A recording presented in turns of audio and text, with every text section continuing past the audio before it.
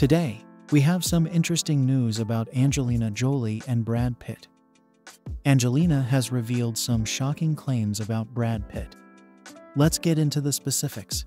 Ex-couples Brad Pitt and Angelina Jolie are still fighting in court over their former shared winery, and neither side is backing down.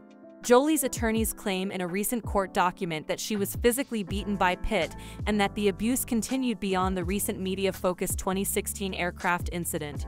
In the latest court filing, Jolie's attorneys claim, while Pitt's history of physical abuse of Jolie started well before the family's September 2016 plane trip from France to Los Angeles, this flight marked the first time he turned his physical abuse on the children as well. Jolie then immediately left him.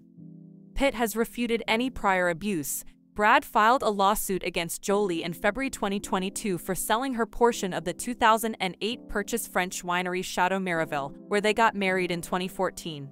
Later that year, Jolie filed a countersuit, claiming that she had attempted to sell Pitt her portion of the vineyard initially, but that the talks broke down because of his team's insistence that she sign a non-disclosure agreement prohibiting her from discussing the 2016 plane incident in public. Prior to this, Jolie and her attorneys claimed that in 2016, while on a family private jet, Pitt physically abused Jolie and their kids.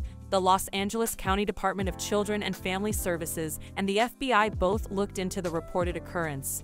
The FBI decided not to file any criminal charges against the actor after the latter determined that Pitt did not abuse the kids. Tell us in the comments what you think about Brad Pitt and Angelina Jolie's lawsuit.